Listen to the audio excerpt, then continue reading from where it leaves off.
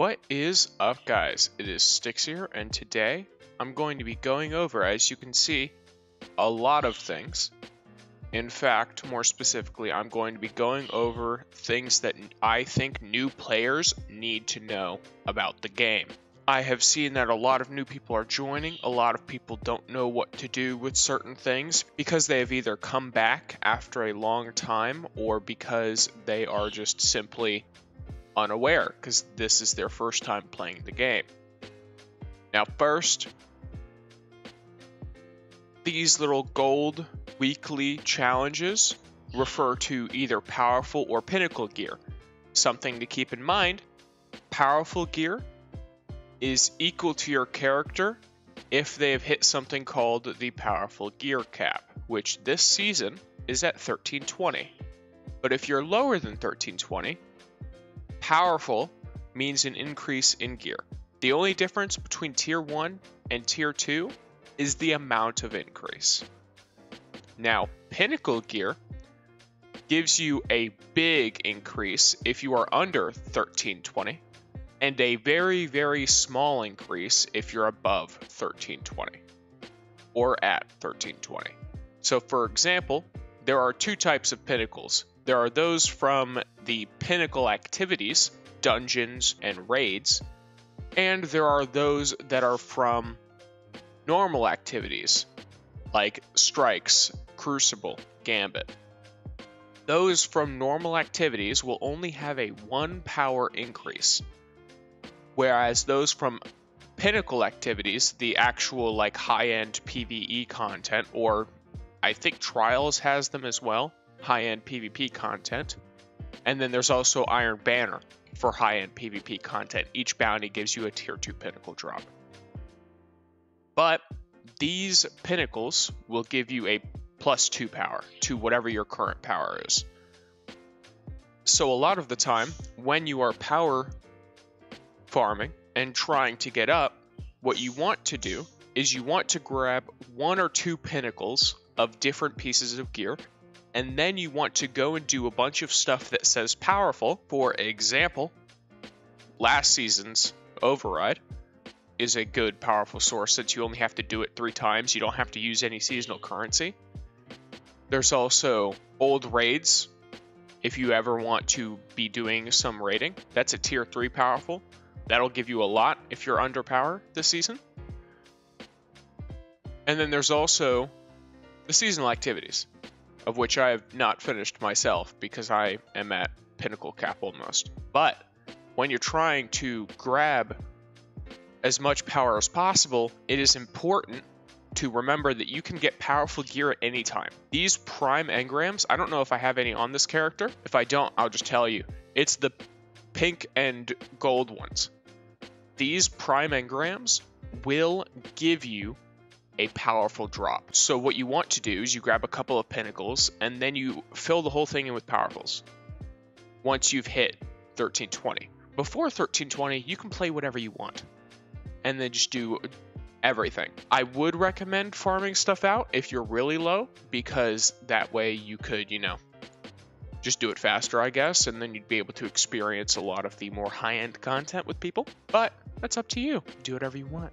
Another thing I would recommend to new players is a lot of you guys don't know who Spider is. Spider is a vendor in the Tangled Shore. So once you've gone to the Tangled Shore, you unlock this via doing the first Forsaken campaign quest. Even if you don't own Forsaken, it'll let you do it just so you can unlock it for seasonal stuff. You're going to want to come to about here and go into this cave.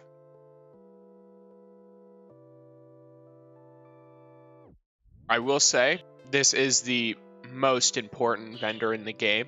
The most important normal vendor in the game for new players.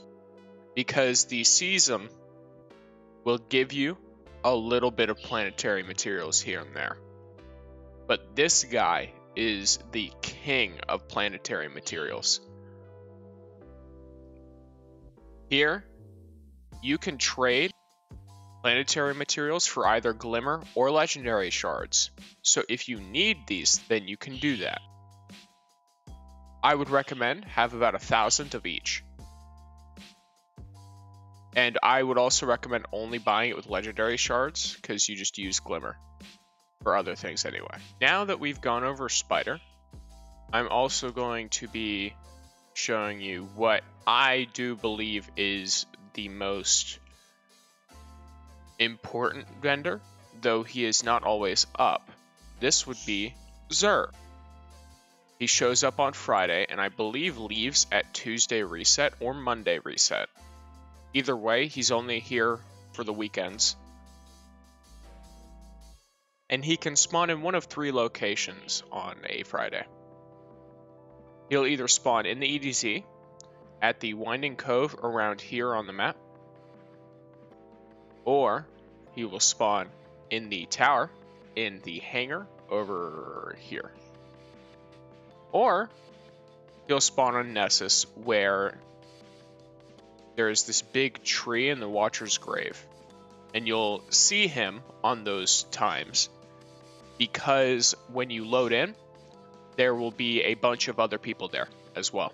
Xur will give you a choice of an exotic armor piece for each class. So when you're a new player and you don't have a lot of that stuff, it's best to just go there and get everything that you don't have. Or a lot of older players, even like some veteran players who just don't have a good roll of an armor piece, will get those good rolls.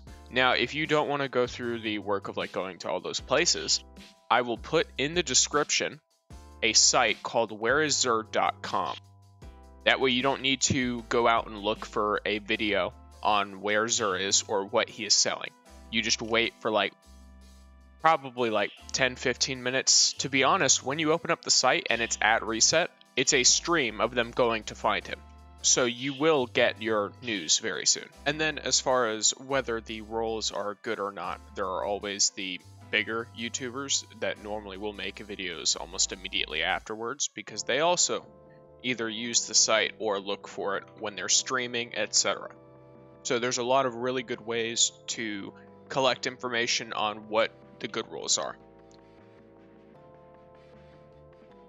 Either way, if you enjoyed the video, do feel free to like, comment, etc. And if you guys enjoy the style of like Destiny 2 tips and tricks that like the new light should know, especially letting me know what topics you want me to cover could help me a lot. Either way, thank you guys for watching.